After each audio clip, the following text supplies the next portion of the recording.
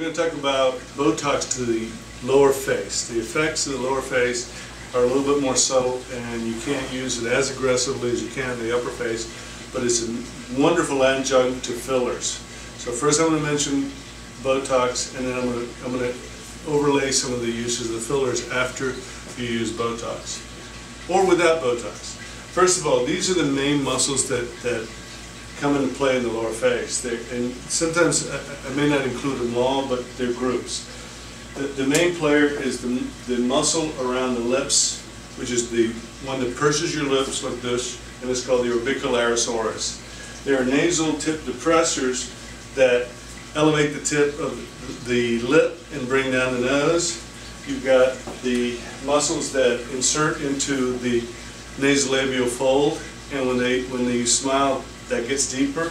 And there's muscles that insert into what we call the modiolus, which is a little bundle of fibers at the corners of the mouth that essentially are your puppeteer points. If you smile, they go up. The corners of the mouth go up. If you frown and they go down, they go down. And then there's the lip depressors down here. There are some more lip depressors here, but they are not as important as the one that goes right to the corner of the mouth. These actually you want to leave alone, because when you smile, it opens up your mouth. And then there's mentalis muscle. Mentalis is the name of your chin muscle, of your chin area.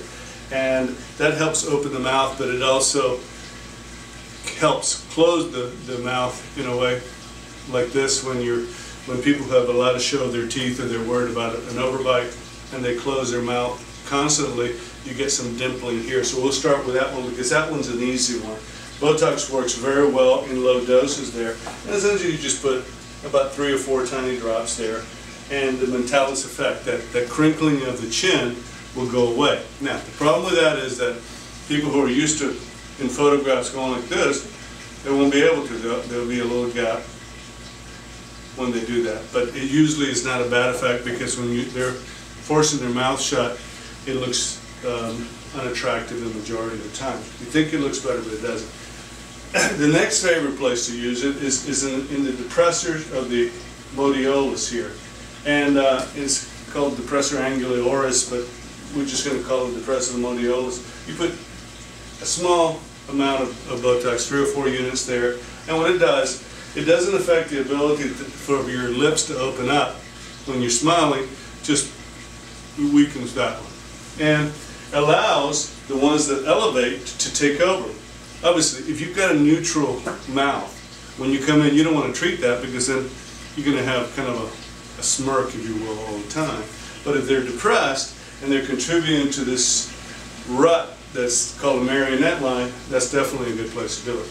The other places where we use Botox, in small aliquots, it's around the mouth. And we're talking very tiny. Remember I mentioned that in the upper face, we often use 25 units, 12 and a half, 12 and a half, and 25 units here, and 25 units here. In the mouth, if I'm treating this area right here, I will probably use at the most 6 or 7 units. Why? Because where the mouth will give you those lines because of the pursing, it also helps you sip and control the water, so you don't want to go around drooling, which happened early on when we were trying some of the Botox treatments around the mouth. The other one is an interesting thing. Take a look. If you have a lot of lines around your mouth, and they're often considered smoker's lines, but they're a combination of this muscle and sun damage, wind damage, loss of elasticity with age. There's a little transverse one right here, between the nose and the lip, and that's from this elevator. And you can put a tiny little drop in there, and it improves it. Now, a lot of times these don't go away totally with the Botox, because one thing, we can't paralyze them totally, because then you have a non-functioning mouth.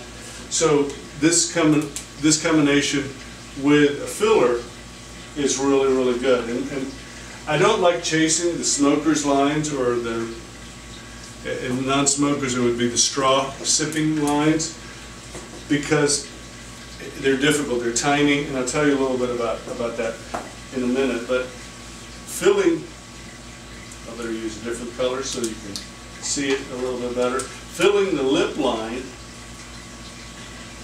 along here essentially erases these lines as they're going in to the lip. And believe it or not, that gives a wonderful effect that you don't really need to chase them individually up into the lip. Occasionally they're pretty bad and you want to treat them and you can use it. You can use some of the traditional fillers, Juvederm Lips, through a smaller needle and actually soften them up. And you have to use them through a smaller needle because those products are a little thicker, and you often can see a line like this will turn into like a little mole there by this thicker material, so you have to shred it slightly by using a smaller needle. Problem that it shortens their life. But we were very excited about a new filler called Belotero because it was thin enough to put through these small needles, and it has some other properties that we could use in the lines in here or here. But we're finding that just like the Juvederm or Lips that we're putting through a small needle, when you use this Belotero, you're not getting the 6 months or a year and a half that we're used to getting with these other fillers. We're getting 2 to 3 months, maybe 4 months, and they're gone. Maybe it's because they're thin enough that the body can absorb it, we don't know. The other downside to Belotero is that because it's relatively new, it hasn't been approved with the built-in anesthetic of lidocaine. So it stings a little bit more. Generally, before any injections around the mouth, we use a topical anesthetic cream and we ice it. Ice it down because it affects the anesthesia a lot more and gives you almost like it's a freezing of the skin in the deeper tissue, so you have very little pain, and it also shrinks the blood vessels, minimizing the bruising. I have one set of muscles here you do not want to treat. Is anything that elevates in the mouth. I know early on they were using it to weaken the muscles to make the nasolabial folds deeper. Do not want to do that. The face will droop and it does not look good. So anyway, a combination of fillers is also used to treat this. It's one of my favorite areas. The marionette lines, you treat it here. It's wonderful. It wipes it out. It stays a long time, especially if you've been using a little drop of Botox there. The other area, because facial aging often is partly loss of elasticity, there's also loss of tissue, loss of bone. One of the areas that you get a dip in the tissue is here, right in front of the jowl. You get a little depression and a little bit of a narrowing. And we often use fillers to plump that area out and make the mandibular border whole again. So here the combination of fillers and Botox is the way to go. You can't just rely on one or the other. And if you're going to pick one, probably fillers over Botox, but it's a nice combination.